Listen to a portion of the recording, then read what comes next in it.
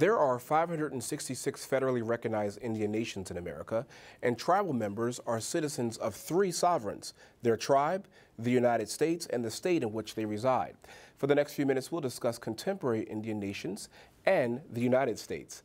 Hello, everyone, and welcome to Comcast Newsmakers. I'm Robert Trainum, and I'm joined today by Dr. Ian Record. He's the director of the Partnership for Tribal Governance at the National Congress of American Indians. Dr. Record, welcome to the program. Thank you for having me. So what I just said is very confusing for, I think, a lot of people.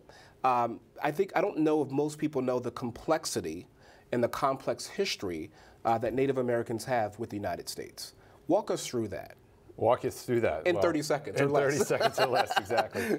It is a very complex history, and it's a complex story to tell. 566 federally recognized tribal nations spread across 34 states, 334 reservations, or reserve lands for tribal peoples. Incredibly diverse when it comes to their cultures, their governance systems, their societies, their ways of life, and the struggles that they're facing in the 21st century and the incredible things that they're doing in the 21st century. Sadly, the only time I think we hear about Native Americans and the sacred land and so forth is usually around a gambling issue. But there's much more to it than that in terms of public policy. As I mentioned a few moments ago, they are citizens of three separate legal entities, if you will: the United States, obviously, the state that they reside in, and then walk us through the governance structure of their local community, Sure. which is either a tribe, it could be a pueblo, it could be more than that. Absolutely. So tribal nations are recognized in the U.S. Constitution as part of the American family of governments. They are recognized as sovereign governments that actually predated the creation of the United States.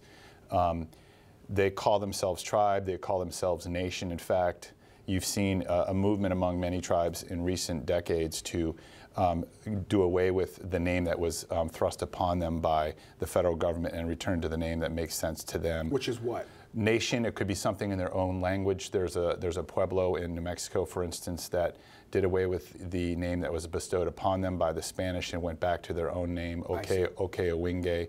And you're seeing this movement as part of a cultural reclamation process that is really taking root and spreading across Indian country.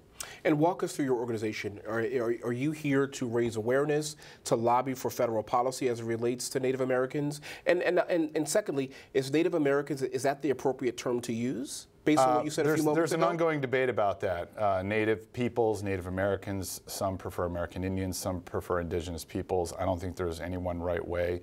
Most Native people that you meet will introduce themselves in accordance with their own specific tribal nation and not as an American Indian or as a Native American or as an Alaska Native. The National Congress of American Indians does all of those things that you just laid out. One of the most important things we do is educate the public and educate policymakers about the issues that matter to tribal nations and peoples, and the fact that those issues might not be the same across all of those nations and peoples, and that policymakers, the general public, the mainstream media really needs to take care to understand the complexity and the diversity that is Indian country. Speaking of diversity, unfortunately we have 30 seconds left, Dr. Record.